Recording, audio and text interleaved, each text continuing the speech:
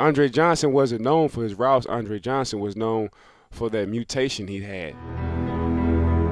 6'3", 220, running 4'3". Where does he rank in pro football history?